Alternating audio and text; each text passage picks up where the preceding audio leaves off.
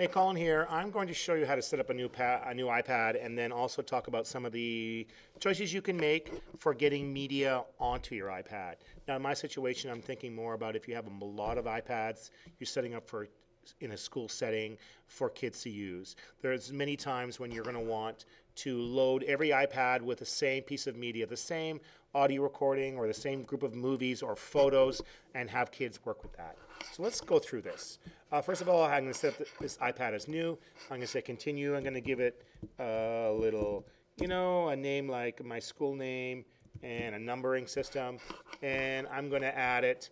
I'm going to ask it to automatically add photos and sync apps and things like that. But later on, I'm going to go in and tell it which songs and which photos as we go along, which photos I want on there, for example. I'm going to say done, and it starts doing its sync. I'm going to stop that for a second. And I'm going to take a look at some of the things here. For example, check for updates. If you need to update your iOS software for the iPad, then you can check and see if you need to do that here. The small software, the small updates, maybe not as important as the really large ones. Going from 4 to version 5, for example, was a big update, but it took a super long time to do. If your iPad's kind of wonky, not working like you can restore it. And I like to back up everything to this computer. I'm going to use my fantastic cart to sync everything and back it up here. So I'm not going to go through the cloud. If you have multiple iPads, backing up to the cloud on one account, it'll be next to impossible. If you have one, it's not such a big deal. But I'm going to go with the idea that we have more than one. Also here as well, when I go down, I can take a look if there's any other options I want to do here. And and then when I'm going to go on to info here, because these are school computers, school iPads, I apologize. I'm not going to do bookmarks. I'm not going to do. Now I'm going to move on to info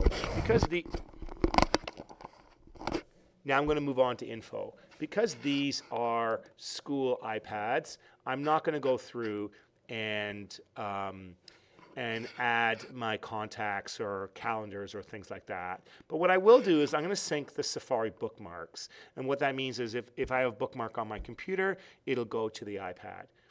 Now, at this point, we're going to talk about different philosophies of getting media onto your multiple iPads in the best way possible. If there's a way of making a playlist of some sort, I'm going to use that and select that playlist, and only stuff I stick in that playlist will go onto the iPad. For sometimes, though, that won't work. For example, there's no movie playlist. So any movie I stick into iTunes at this point here is going to go on my iPad. And I'm just going to make sure that any movie or book or app, for that matter, that goes on this mothership that all my school iPads are connected to, I'm going to make sure it's for kids or teachers. I'm not going to have stuff on there that's inappropriate. I'm not going to try to hand select which apps. If it's on this computer, then I'm going to add it to my iPad, and I'll show you what that means as we go along. So for example, let's go over to apps. So it's syncing all the apps right now. That's great. If there's an app I don't want on here, I can go up to the sidebar over here, and these are all the apps that are on my computer. And at this point, they're all, I want them all on my iPad, so they're all here. If I don't want something here, I can just delete it. And I'm not going to delete it, but I can get rid of it. So all the apps that are in my list here are going to go onto my iPad, and I'm happy with that. I'm good with that. Also, for example, there's music. Now, I'm going to sync music, but to be honest, I don't want all my music. Here's an opportunity where I have a playlist. So I'm going to say selected playlist, and then I have this from the teacher playlist. So what I do is, whenever I want my kids to listen to something, I stick it in the from the teacher playlist. It happens to be right here, and then it'll automatically go on my iPad. I don't have to handpick a bunch of things 20 times and to get it to sync. If it's in the from the teacher playlist, it's going to go on the iPads. Now that also works. I'm going to jump all the way over to photos. Same with photos. I don't want to sync all the photos. I'm going to sync selected albums, and I have a from the teacher album. And then only those photos from the teacher will be selected over. So those are some examples of when you have a playlist and you can alter that playlist. You can select the playlist and that media will go to your iPad.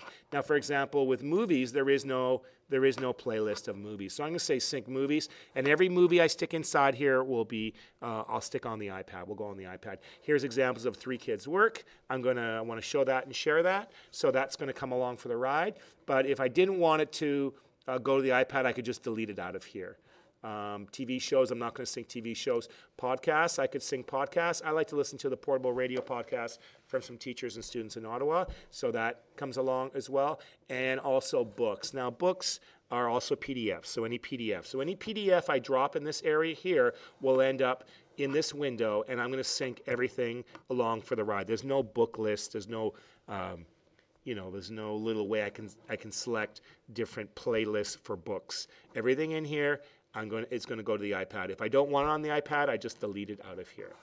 Okay, and then, so that's the way that I've made my selections across here. When I'm all done, I say apply. Now, you need to do that for all of your iPads that you're going to use at school.